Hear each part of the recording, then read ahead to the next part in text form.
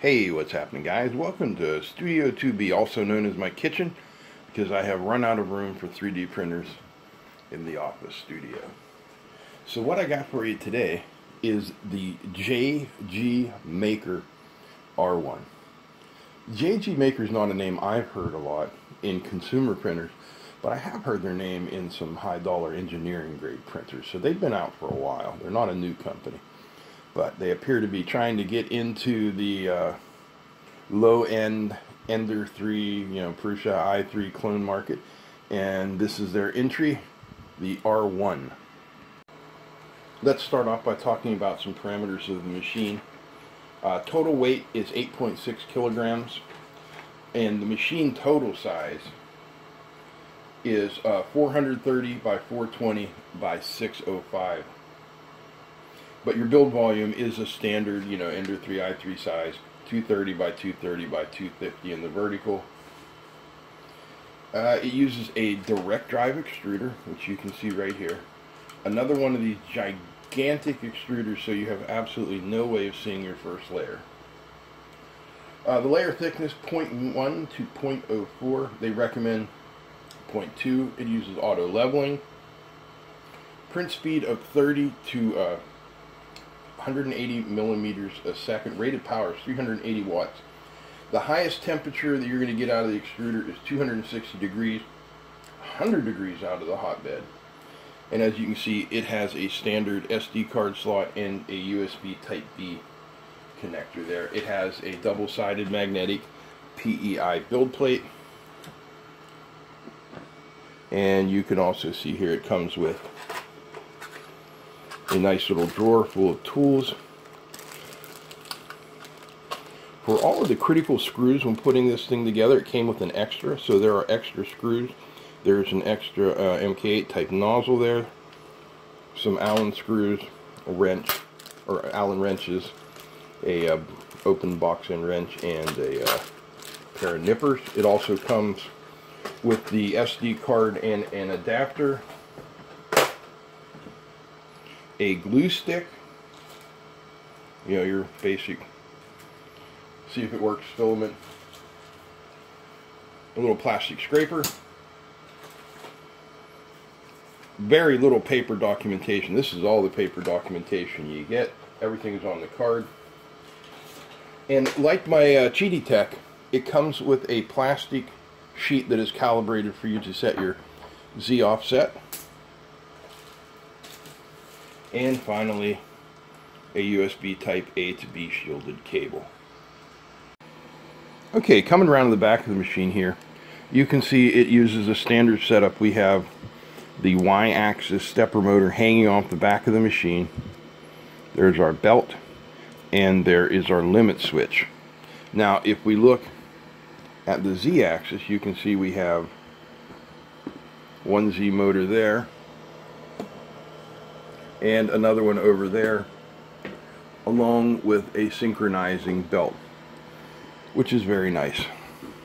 There's our 380 watt power supply sticking out the back there, and you can see it uses the standard roller wheels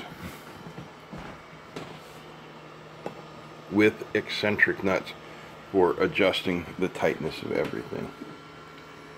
Now, one of the things I really like about this, let's see if I can bring out the bed here, zoom out a little bit. So here's the double-sided magnetic PEI build plate, and you can see right back here on the back of the bed, see how I'm hitting that there and there, same over there. It has alignment for your bed plate. That is such a nice little feature to have. I am really appreciative that they put that on there. Now, if we look at the extruder, it is a dual gear direct drive extruder. We've got fan here, another fan over here. Extruder external gear you can grab to help feed it, tensioning lever, filament runout sensor. There's our filament rack, and on the SD card it comes with this model you can print out that slots into there quite nicely.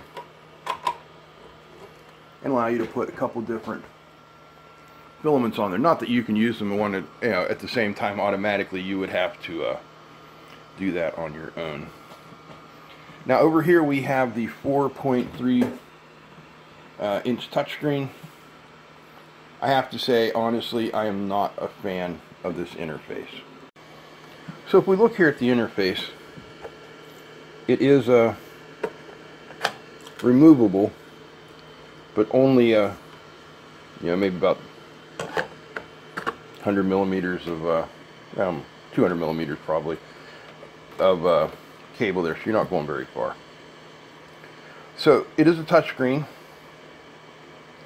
These are our controls. We have preheat, extrusion, move, home, leveling, auto filament. Under settings, we have language, and this is a very nice feature here, the machine parameters. So we can come into here and we can see our machine settings. Right now it is set for print acceleration of 2000. You can read it yourself, you don't need me to do it.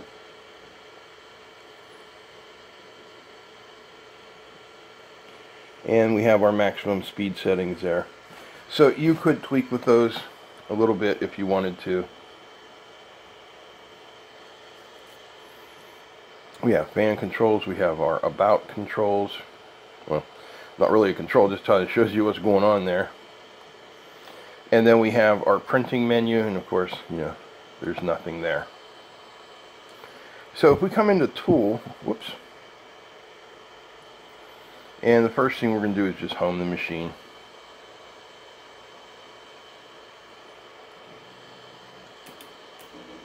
So I'll be back when it's done homing. Okay, the machine's been properly homed. Now we have our move controls. You can see X left and right, Y forward and back, Z up and down. And then we have how far you want to move it. 10 millimeters. Each time you touch it, it changes. 0.1, 1, 10. Do it once, and that's all to let you do it. But I guess my biggest gripe is, from this main screen, I have no information about the status of the printer. So, I don't know. That's just a little strange to me, but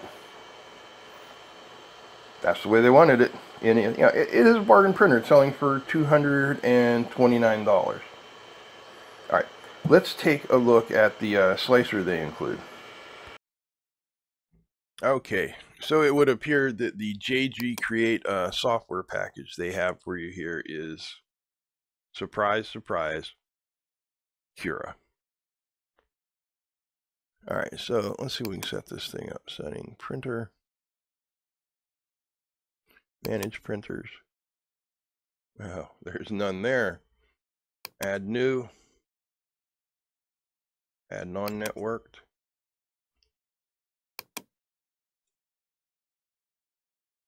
There we go, R1.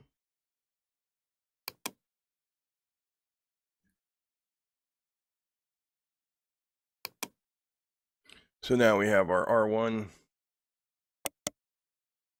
We have generic PLA.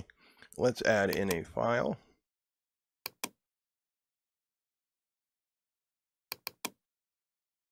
Should have something I can print here.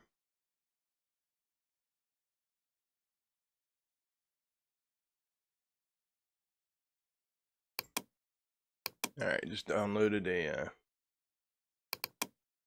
famous Kali Dragon.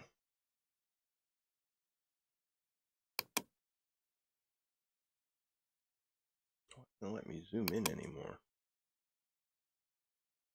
There we go.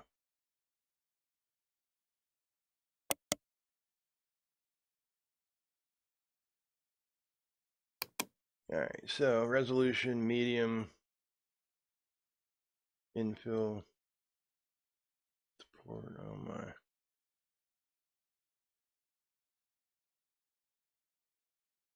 All right, I'm just going to go with their settings here. So let's slice it. 41 minutes. I will save it and we'll get it printed. All right. Got our Kali Dragon on the card here.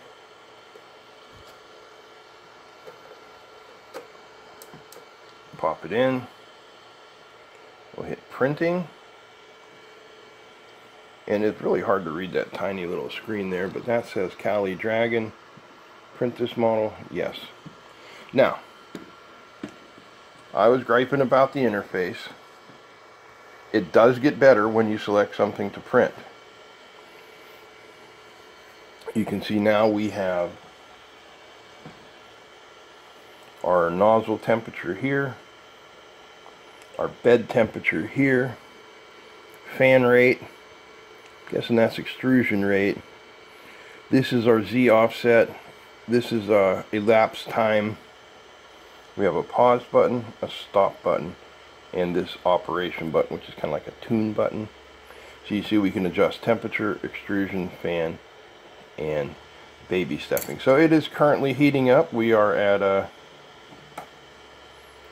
40 degrees out of 60 on the bed. Once that's heated up, then the extruder will come into play as well. So let me back this off a little bit here so you guys can see kind of everything that's going on. And once this gets up to temperature, I'll be back. Alright, we are just about up to temperature. 197 on the extruder, 60 on the bed. It didn't take very long, maybe about 2 minutes. There we go. It's getting prepared to print. Doing all its checks to make sure it knows where it's at. And then it's going to do something really interesting over here. It's going to come completely off the bed and start extruding a little pile. And you can see it's almost completely off over here, which is a really nice feature. So this says it's going to take 41 minutes. I'll be back in 41 minutes.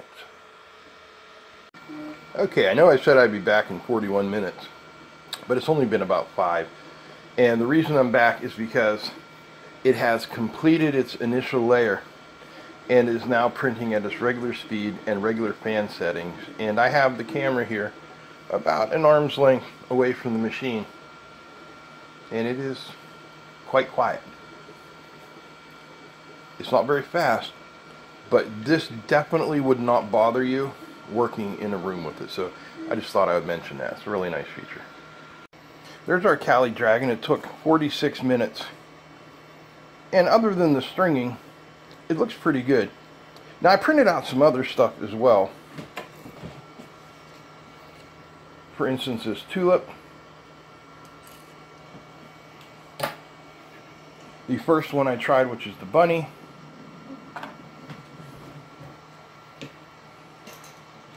And these little flexible elephants that are really cute.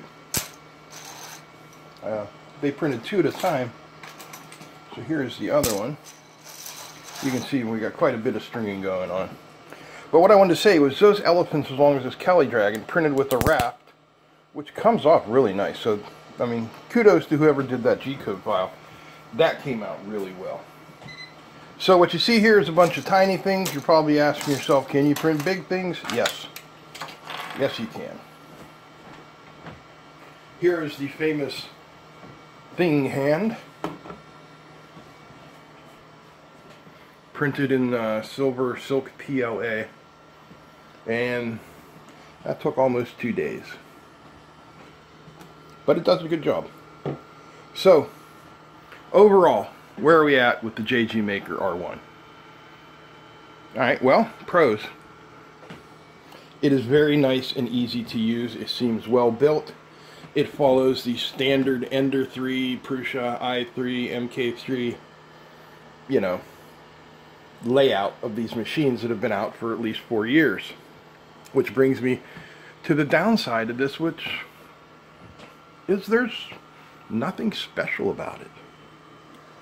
It's another i3 bed slinger for $229, trying to compete in the same market as the $199 Ender 3 V3 SE with the completely hands-off setup. You can see how that could be a problem. There's nothing inherently wrong or disappointing with this machine. It is a fine machine. but there's nothing great about it either. It's just another clone. And we're coming up on 2024 here, when machines need to stand out a little bit more. Those machines in there stand out quite a bit more than this. So it's a nice machine, but it's just another Ender 3 clone.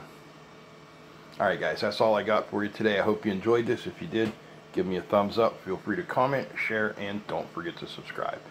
Big thanks to all the patrons. Big thanks to you guys.